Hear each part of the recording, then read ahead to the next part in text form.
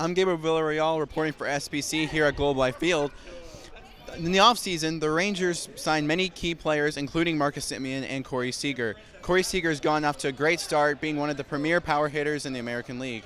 Marcus Semien did not get that hot of a start, hitting below 200 with no home runs and under 10 RBIs for the first 2 months of the season. But recently he's turned around. His batting average is now in the 220s, and he has 6 home runs, 22 RBIs, and most of those have come within the past 2 weeks.